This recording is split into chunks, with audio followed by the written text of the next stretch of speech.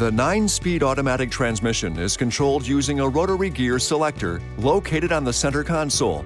Since the electronically controlled transmission is self-calibrating, the first few shifts on your new vehicle may be somewhat abrupt as the transmission adjusts the shift quality.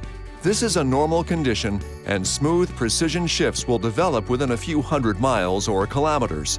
The premium transmission gear selector provides park, reverse, neutral, drive, and sport shift positions, and includes manual shift paddles located on the steering wheel. The sport position alters the transmission's automatic shift pattern for sportier driving, raising the upshift speeds to make full use of available engine power. To access sport mode, push down on the gear selector and rotate it fully clockwise. In either drive or sport mode, tapping one of the manual shift paddles will activate paddle shift mode, allowing you to manually downshift or upshift the transmission. The current gear will be displayed in the instrument cluster. Tap the minus shift paddle to downshift the transmission, or tap the plus paddle to upshift. To exit paddle shift mode, push and hold the plus shift paddle for 1 second.